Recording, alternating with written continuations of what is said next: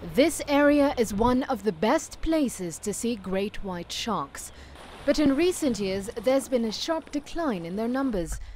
Some of the causes are poaching and pollution. Researchers are trying to determine just how extensive the problem is. Through the years of me being at sea, working with the sharks, I saw a rapid decline in the animals.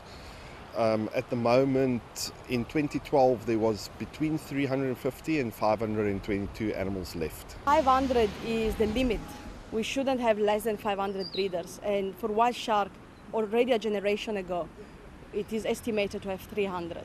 So if you put this genetic estimate together with the photo-ID, together with the very low genetic diversity we also found in the species, I think we have a very sad picture for this vulnerable animal. Sharks play a vital role in the ocean's ecosystem. If their populations were completely wiped out, it would cause an imbalance detrimental for ocean life. As a straightforward example, we are protecting Cape Fur seals, and there are very few species of shark that can predate on Cape Fur seals. If great white shark will be taken out of the environment, our Cape Fur seal population is going to expand too much, and that will have a negative effect on the fishery and the rest of the ecosystem.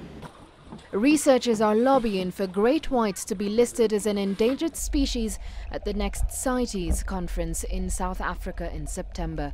Maria Galang, CCTV.